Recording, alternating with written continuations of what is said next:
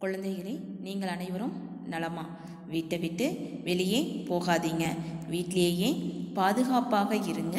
வீட்டை விட்டு வெளியே போனாலும் சோப்பு போட்டு கைகளை நன்றாக சுத்தம் செய்யுங்கள். இப்போ நான் உங்களுக்கு ஒரு செய்தி சொல்ல போகிறேன். அது என்னென்னு தெரியுமா? நீங்கள் அனைவரும் 2ஆம் வகுப்பில் இருந்து 3ஆம் வகுப்புக்கு முன்னேறிவிட்டீர்கள். உங்கள் அனைவருக்கும் என்னுடைய வாழ்த்துக்கள். ஓகே குழந்தைகளா, இப்போ நம்ம என்ன பார்க்க போகிறோம் அப்படின்னா, நீங்கள் கீழ் வகுப்புகளில் படிச்சிருப்பீங்க. உயிரெழுத்துக்கள், மெய்யெழுத்துக்கள் பற்றி படிச்சிருப்பீங்க. இப்போ அதை தான் நம்ம இங்கே என்ன பண்ண போகிறோம் அப்படின்னா திருப்பி பார்க்க போகிறோம். பார்க்கலாமா குழந்தைகளா? முதல்ல நம்ம என்ன பார்க்க போகிறோம் அப்படின்னா உயிரெழுத்துக்கள் பற்றி பார்க்க போகிறோம். பார்க்கலாமா? உயிரெழுத்துக்கள்.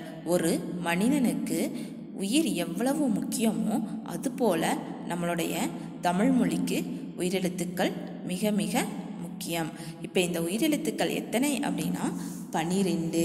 உயிரெழுத்துக்கள் எத்தனை? 12. அவை என்னென்ன எழுத்துக்கள் அப்படின்னு நம்ம இப்போ பார்க்கலாமா? அ, ஆ, இ, ஈ, உ, ஊ, எ, ஏ, ஐ, ஒ, ஓ, ஔ. இந்த 12 எழுத்துக்களும் உயிரெழுத்துக்கள். அப்போ இது என்ன எழுத்து? ஆயுத எழுத்து அக். ஆயுத எழுத்து அக். சரி, இப்போ அடுத்ததான் நம்ம என்ன பார்க்க போகிறோம் அப்படின்னா உயிரெழுத்துக்களினுடைய வகைகள் பற்றி பார்க்கலாம். உயிரெழுத்துக்கள் 2 வகைப்படும். அவை என்னென்ன அப்படின்னா குறில், நெடில். உயிரெழுத்துக்கள் எத்தனை வகைப்படும்? 2 வகைப்படும். அவை என்னென்ன அப்படின்னா குறில், நெடில். அடுத்ததான் நாம் என்ன பார்க்க போகிறோம் அப்படின்னா குறில்னா என்ன, நெடில்னா என்ன அப்படின்னு பார்க்கலாமா குழந்தைகளா? முதலாவதாக பார்க்க போகிறது குறில். குறில்னா என்ன? குறுகிய ஓசை உடைய எழுத்துக்களை கொண்டது. குறுகிய ஓசை உடைய எழுத்துக்களை கொண்டது குறில் எழுத்துக்கள். இந்த குறில் எழுத்துக்கள் எத்தனை அப்படின்னா 5. இந்த குறில் எழுத்துக்கள் எத்தனை? 5. சரி, அவை என்னென்ன எழுத்துக்கள் அப்படின்னா அ, இ, உ, எ, ஓ. இந்த 5 எழுத்துக்களும் குறில் எழுத்துக்கள். அடுத்ததான் நம்ம பார்க்க போகிறது என்ன அப்படின்னா நெடில் எழுத்துக்கள். அடுத்தது நம்ம பார்க்க போகிறது என்ன? நெடில் எழுத்துக்கள். நெடில் எழுத்துக்கள்னா என்ன? நெடிய ஓசை உடைய எழுத்துக்களை கொண்டது. நெடிய ஓசை உடைய எழுத்துக்களை கொண்டது நெடில் எழுத்துக்கள். இந்த நெடில் எழுத்துக்கள் எத்தனை அப்படின்னா 7. இந்த நெடில் எழுத்துக்கள் எத்தனை? 7. அடுத்தது நம்ம பார்க்க போகிறது என்ன அப்படின்னா நெடில் எழுத்துக்கள் என்னென்ன அப்படின்னு பார்க்கலாமா குழந்தைகளா? ஆ, ஈ, ஊ, ஏ, ஐ, ஓ, ஔ. இந்த 7 எழுத்துக்களும் நெடில் எழுத்துக்கள். இந்த 7 எழுத்துக்களும் என்ன எழுத்துக்கள்? நெடில் எழுத்துக்கள். அடுத்ததாக நம்ம என்ன பார்க்க போகிறோம் அப்படின்னா மெய் எழுத்துக்கள். ஒரு மனிதனுக்கு உயிர் மட்டும் இருந்தால் போதுமா? உடல் தேவையில்லையா? அதே போல தான் நம்மளுடைய தமிழ் மொழிக்கு உயிரெழுத்துக்கள் மட்டும் பத்தாது, மெய்யெழுத்துக்களும் மிக மிக அவசியம். இந்த மெய்யெழுத்துக்கள் எத்தனை அப்படின்னா 18. இந்த மெய்யெழுத்துக்கள் எத்தனை? 18. இப்போ நாம் என்ன பார்க்க போகிறோம் அப்படின்னா மெய் எழுத்துக்கள் என்னென்ன எழுத்துக்கள் அப்படின்னு சொல்லி பார்க்கலாமா? மெய் எழுத்துக்கள் இக்கு, இங்கு, இச்சு, இஞ்சு, இட்டு, இன்னு, இத்து, இந்து, இப்பு, இம்மு, ஈ, எர், இல், இவ், இல், இல், இற்று, இன். இந்த 18 எழுத்துக்களும் மெய் எழுத்துக்கள். அடுத்ததாக நம்ம என்ன பார்க்க போகிறோம் அப்படின்னா மெய் எழுத்துக்களை 3 பிரிவாக பிரிச்சிருக்காங்க. அவை என்னென்ன அப்படின்னு நாம் இப்போ பார்க்க போகிறோம். பார்க்கலாமா குழந்தைகளா? மெய் எழுத்துக்களை எத்தனை பிரிவாக பிரிச்சிருக்காங்க? 3 பிரிவாக பிரிச்சிருக்காங்க.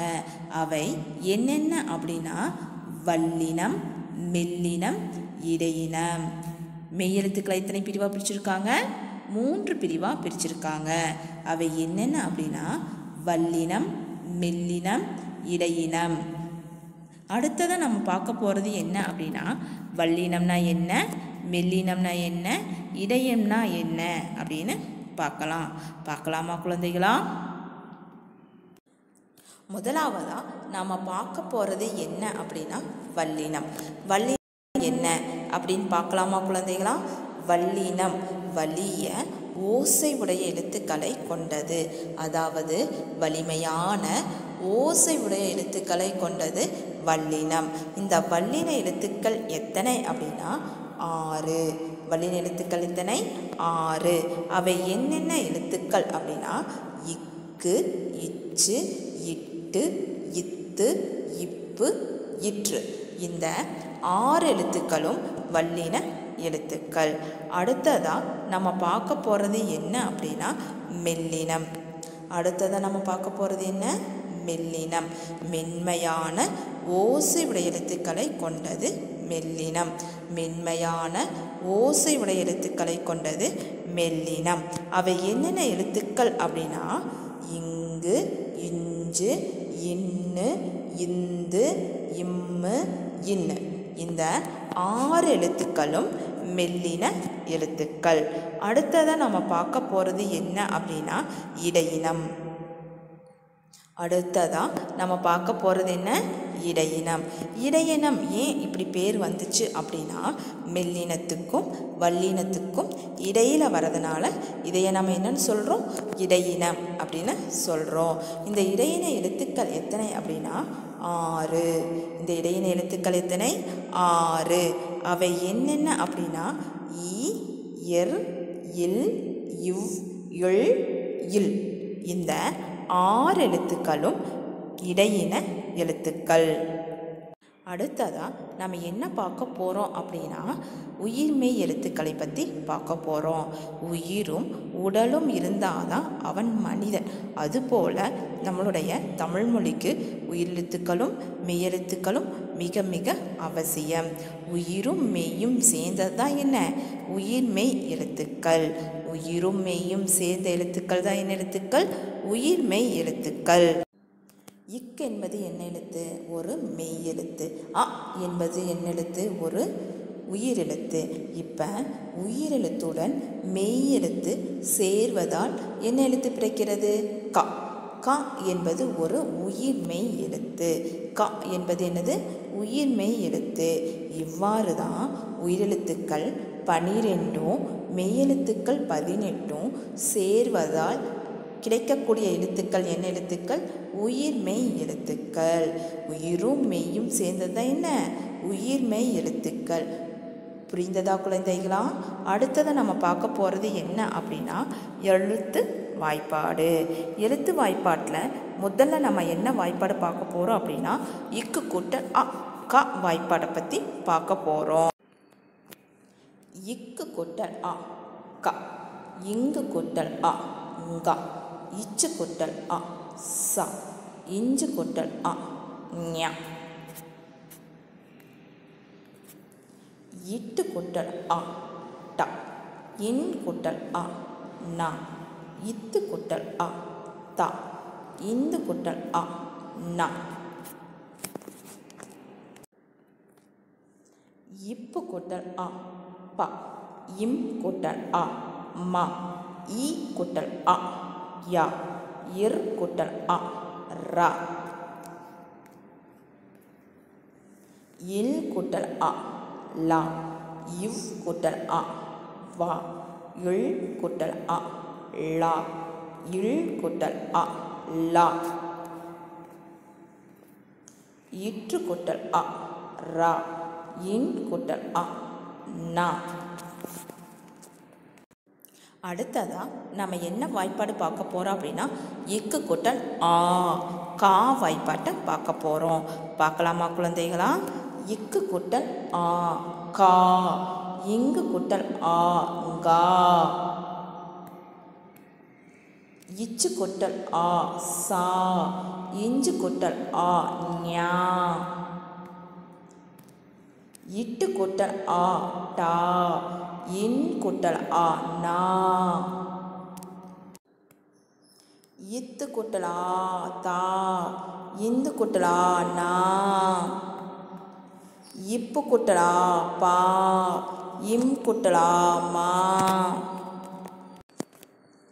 இப்பு கூட்டல் ஆ பா, இம் கூட்டல் ஆ மா, ஈ கூட்டல் ஆ யா, இர் கூட்டல் ஆ ரா, இல் கூட்டல் ஆ லா, இவ் கூட்டல் ஆ வா, எள் கூட்டல் ஆ லா, இல் கூட்டல் ஆ லா, இற்று கூட்டல் ஆ ரா, இன் கூட்டல் ஆ நா. அடுத்ததா நம்ம என்ன வாய்ப்பாடு பார்க்க போகிறோம் அப்படின்னா இக்கு கூட்டல் இ கி வாய்ப்பாட்டை பற்றி பார்க்க போகிறோம். பார்க்கலாமா குழந்தைகளா? இக்கு கூட்டல் இ கி, இங்கு கூட்டல் இ கி, இச்சு கூட்டல் இ சி, இஞ்சு கூட்டல் இ நீ, இட்டு கூட்டல் இ டி, இன் கூட்டல் இ நீ, இத்து கூட்டல் இ தி, இந்து கூட்டல் இ நீ, இப்பு கூட்டல் இ பி, இம் கூட்டல் இ மீ, ஈ கூட்டல் இ ஈ, இர் கூட்டல் இ ரி, இல் கூட்டல் இ லி, இவ் கூட்டல் இ வி, எள் கூட்டல் இ லி, இல் கூட்டல் இ லி, இற்று கூட்டல் இ ரி, இன் கூட்டல் இ நீ. குழந்தைகளே, இதுவரைக்கும் நாம் என்ன பார்த்தோம் அப்படின்னா எழுத்து வாய்ப்பாட்டை பற்றி பார்த்தோம். இந்த 3 எழுத்து வாய்ப்பாட்டுகளையும் நீங்கள் என்ன பண்ணணும் அப்படின்னா குறைந்தது 3 முறையாவது எழுதி பார்க்கணும். அது மட்டும் இல்லாமல் சரியான உச்சரிப்புடன் படித்து பழக வேண்டும். நன்றி குழந்தைகளே. மீண்டும் அடுத்த வகுப்பில் சந்திப்போம்.